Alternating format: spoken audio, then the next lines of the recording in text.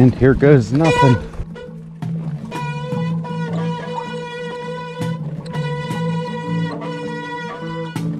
Man, I'm gonna get hurt. That's right, you guessed it. That's my brakes making that sound.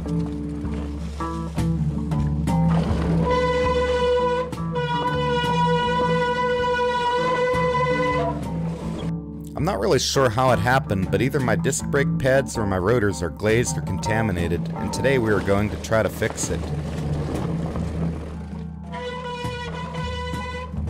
This sound is not only an annoyance to you and everyone else accompanying you on the ride, but it also means decreased braking performance and potential for crash and injury. I am going to try a product called Squeal Out.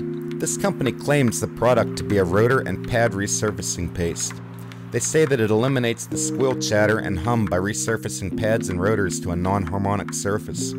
A friend had recommended this product to me and I purchased it on Amazon for about 20 bucks. I'll be sure to include the link below. I only have an hour or so before dark, so I may have to move this job inside depending upon how smoothly it goes. I'm going to use my bike hand portable bike stand and give the brake rotor a pre-cleaning before applying the Squeal Out paste. Due to time constraints, I'll only be doing the back brakes for this video. They are definitely much worse than the front.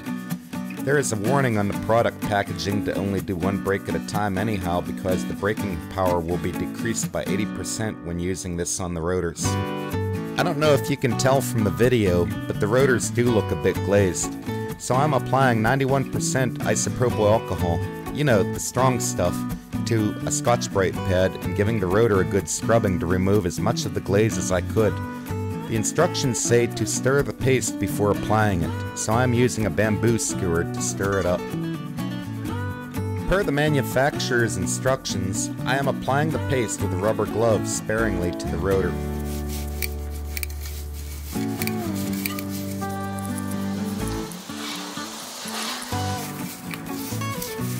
Next, they are saying to either hold the brake on while pushing the bike or to ride at your own risk to make this stuff work.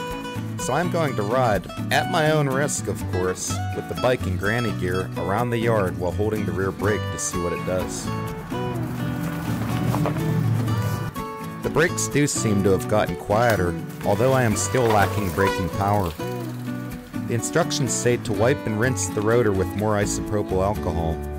I suspect that my pads may have gotten some contamination on them, so I am going to take them down to the bike cave and see what I can do with them. So here I have the pads loosely clamped in the vise, with the braking surface sticking up.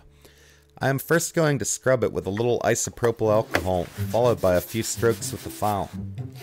Sometimes if they are oil contaminated, you may have to hit them with a torch or heat gun to boil off the contamination. That will be our next plan of attack should this fail. Remember, when you install your brakes, some manufacturers such as Shimano XT have designated right and left sides of the pads and springs.